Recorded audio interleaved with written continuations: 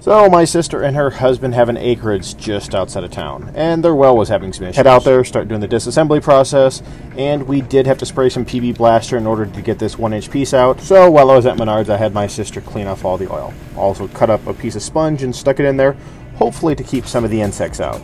The old MC cable had a small break where it connected to the well, which allowed UV light to break down the coating on the wire, which allowed one of the legs of power to short to ground.